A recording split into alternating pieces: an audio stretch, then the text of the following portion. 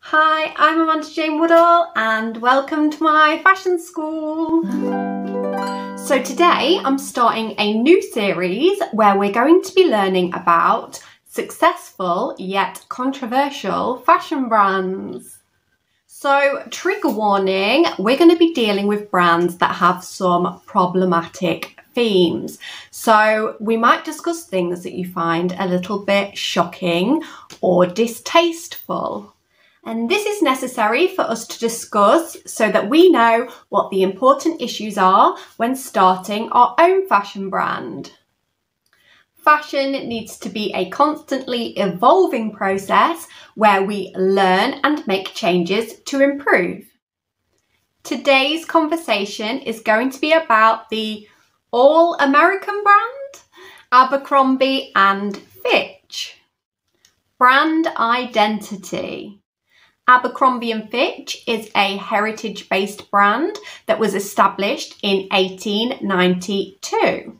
It sold items to complement a rich man's lifestyle, including sporting goods and outdoor pursuits. Les Wexner was a retail mogul and he acquired the brand in 1988.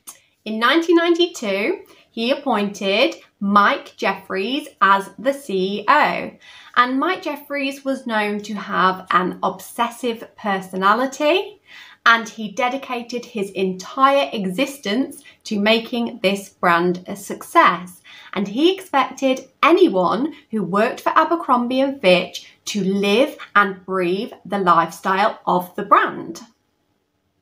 He had a very specific and unwavering vision of who the customer was, and he wanted to sell these clothes exclusively to wealthy white American students. They would scout at local colleges to find who they considered the most good-looking and popular people and got them on board to work with the brand.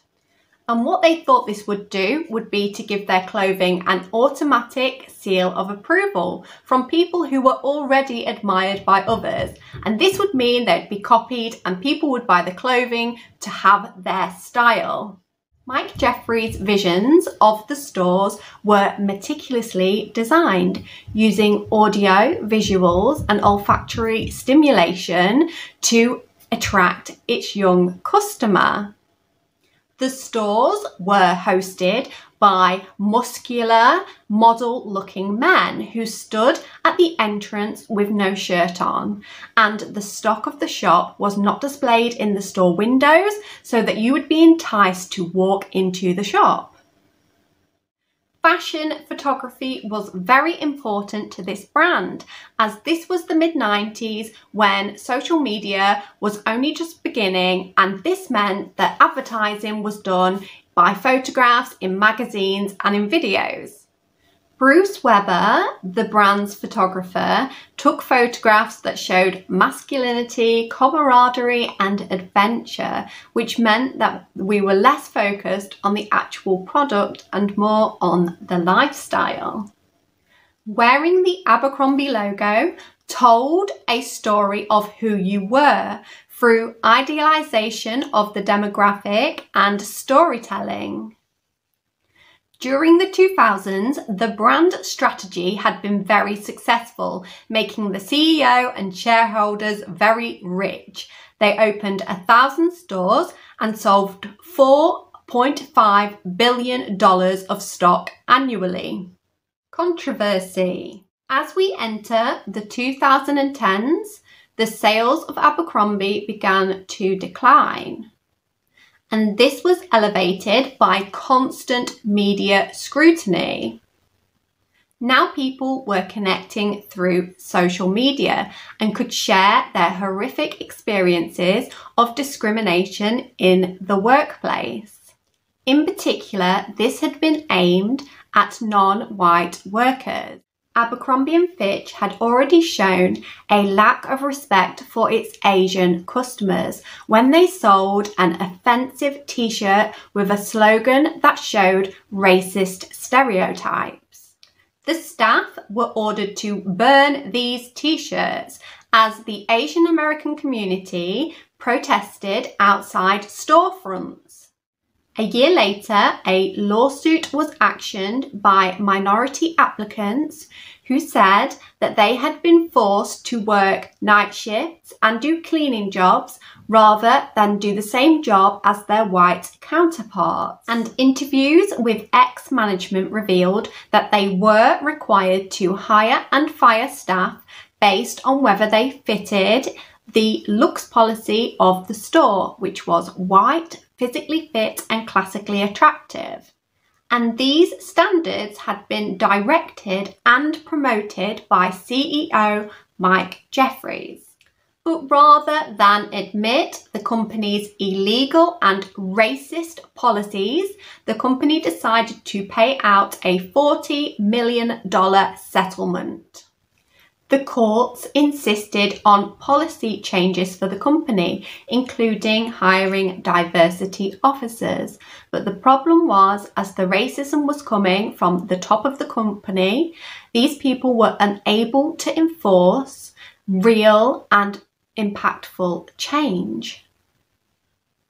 Jeffries was continually scrutinised in the media after he made claims about his bigoted beliefs. He said that his brand was meant to be exclusionary and that he had in fact designed it to be this way. And petitions were set up by advocates for diversity asking people to boycott the brand.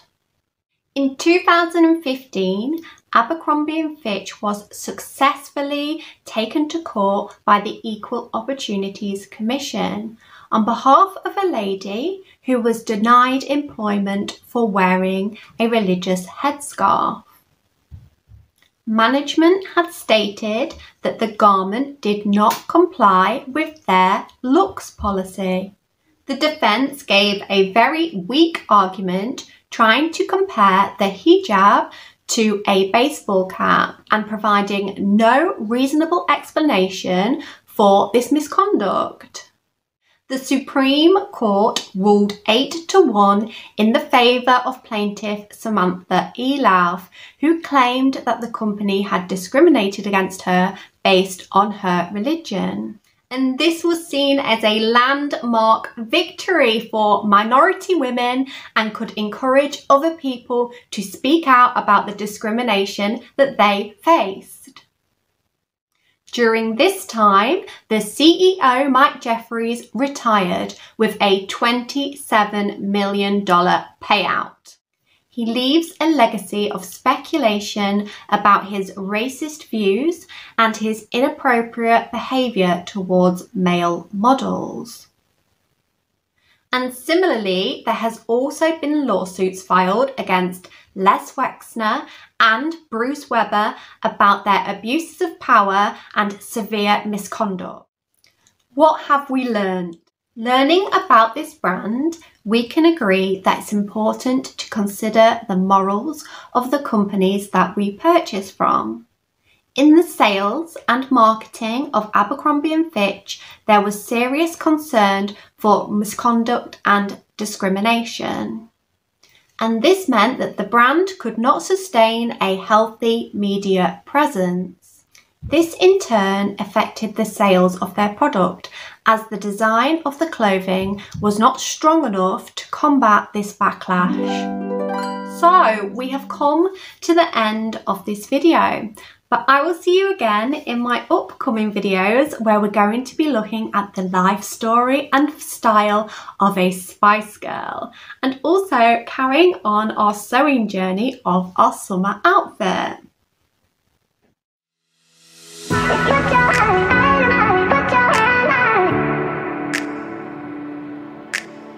It sold items to complement